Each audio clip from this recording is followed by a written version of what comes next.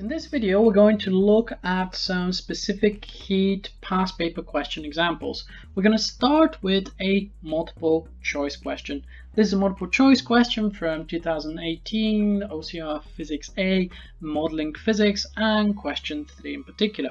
Okay, so without any further ado, let's have a look. We've got a metal block of mass 0.28 kilograms. It has some sort of an initial temperature. Then we drop it into cold water, so it's going to be losing some of that thermal energy away. The temperature of the block after 1.2 minutes is 20 degrees C, and we have the specific heat capacity of the metal being 130 joules per kilogram per Kelvin. What is the average thermal power transferred away from the metal block? Okay, this will be a perfect time for you guys to pause this video and attempt this question independently. Perfect, I trust that all of you guys have done this. Now let's have a look at the solution. My first step will be to write down the equation for power, because that's what I'm looking for. So we can just say that power is energy divided by time, like so. Our energy is going to be mc multiplied by our change in temperature, delta theta, divided by the time. Our mass is 0.28 kilograms, so we can write that as 0.28. We're given the specific heat capacity C in our SI units already, so no need of any conversion, so we can just write multiply by 130. Our change in temperature, if the block is going from 82 degrees to 20 degrees, is going to be 62 degrees. So 62 divided by the time. Now in this case, that's 1.2 minutes. So I'm just going to be a little bit careful. I'm going to make sure that I convert that to seconds. So the way we do that is we just write down 1.2 multiplied by 60. And if we input those numbers into a scientific calculator, the correct answer up to 2 significant figures is going to be 31 watts. And we can see that this is answer A. So that's the correct answer in this case, A. Perfect. Now let's have a look at a written question. In particular, this is a question from 2013, so it's a slightly older question. We've got a room which measures 4.5 times 4 times 2.4 meters, and the air in the room is heated. We're given the change in temperature, we're given the density of the air, so we'll probably be able to work out the mass. And the first part is asking us for the thermal energy. Okay, now this will be the perfect time for you guys to pause this video and fully attempt those 5 marks.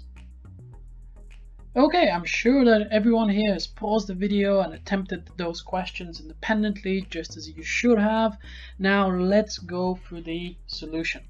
Okay, calculate the thermal energy required to raise the temperature of the air in the room. I'm just going to write on the side the equation for it. So the equation is that the energy is equal to mc delta theta, where theta is my change in temperature. Now, I'm not given the mass, I can work that out from the density.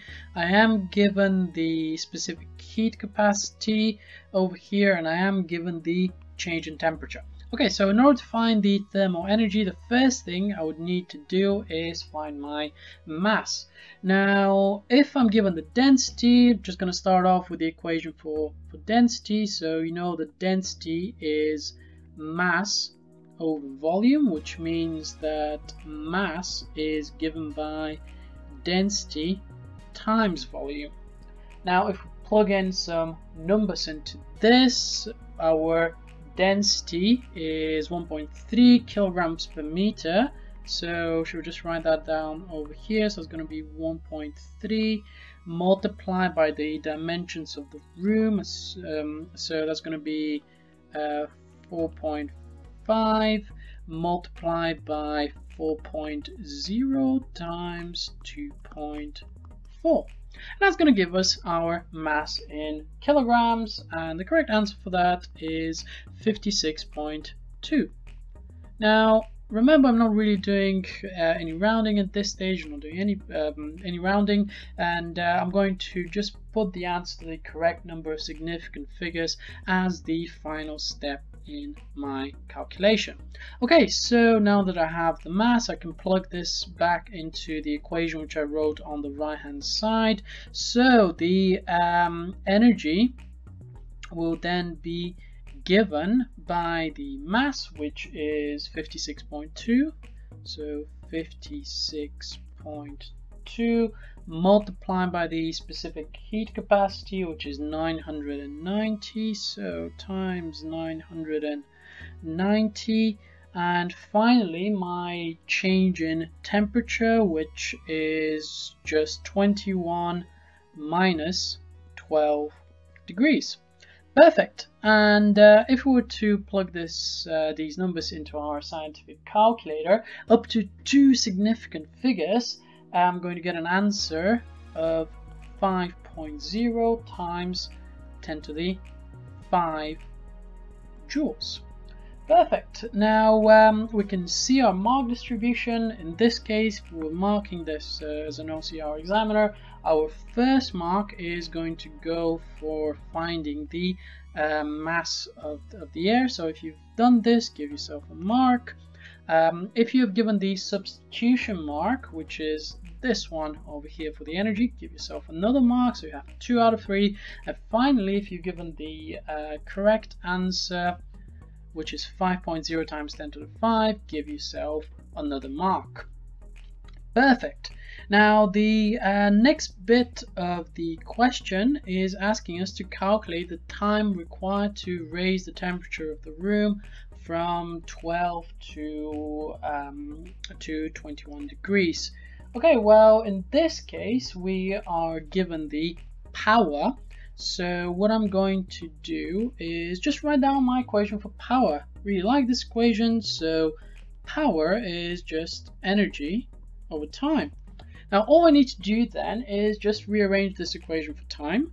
So let's do that. So time will be energy divided by power, which I can now substitute my values directly. I've already found the energy in the question above, 5.0 times 10 to the 5, so I'm just gonna input that back here.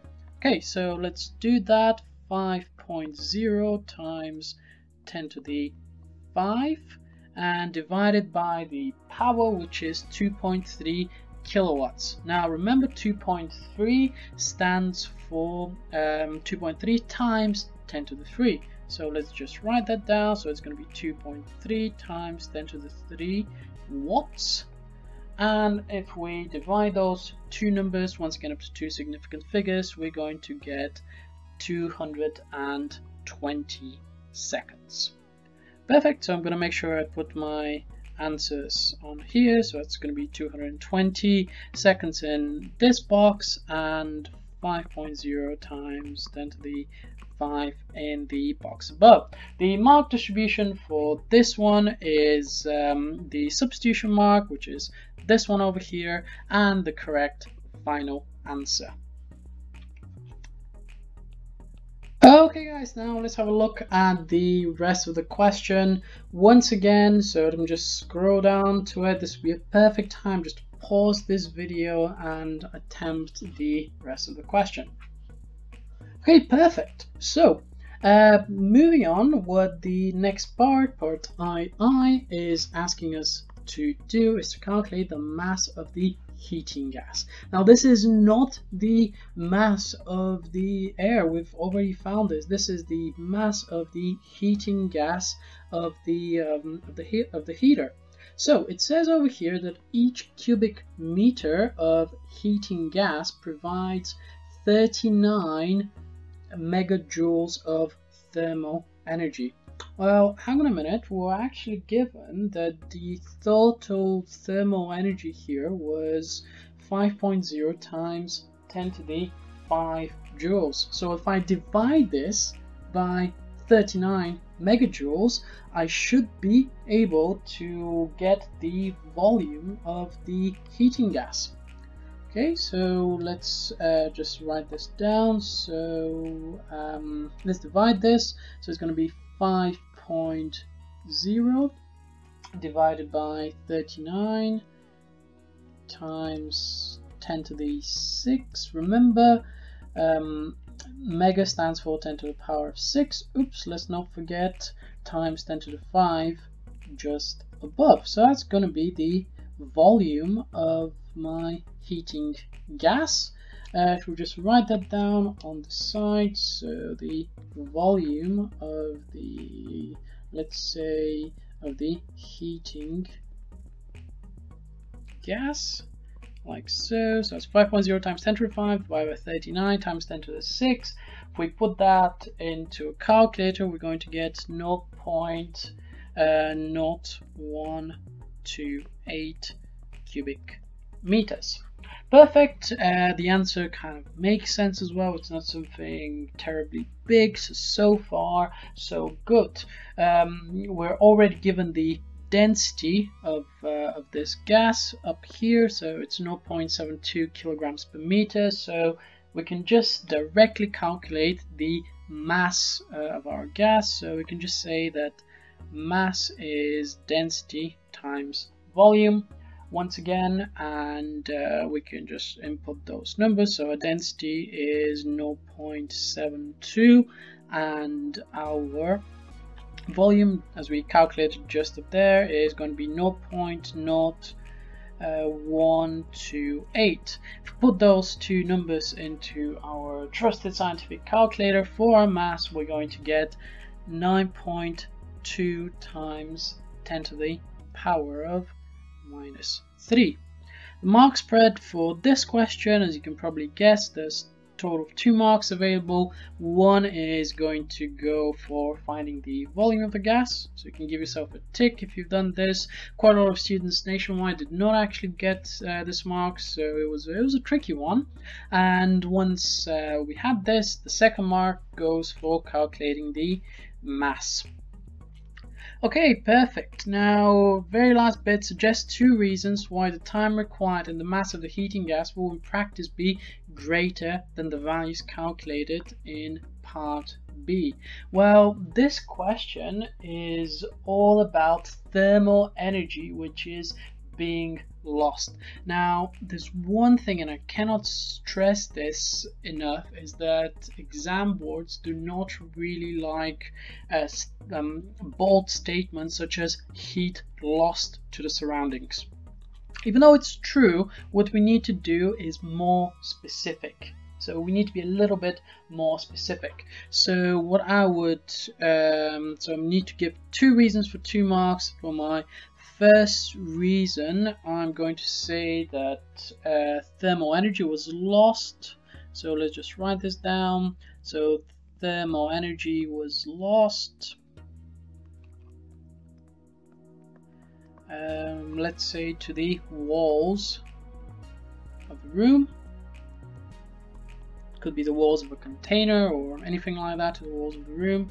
In practice, you could probably also write if there's a, there could be windows, or it could be lost through the floor or anything else. And finally, I also say that there were probably some objects in the room, so probably thermal energy was lost to other objects within the room.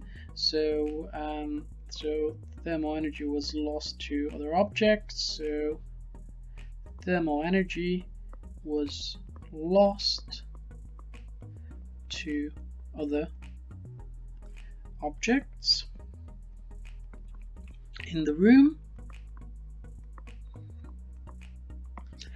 Just here on the side, I'm going to write down a third possible mark.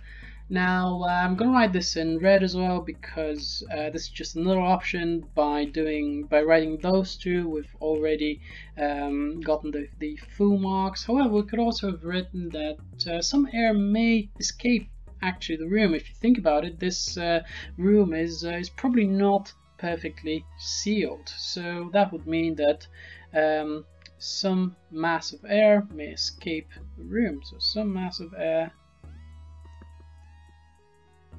may escape the room. You can kind of think of this as a container which is just not perfectly sealed. Okay guys, so hopefully you've enjoyed this past paper question video. If there are any questions on the question, feel free to drop a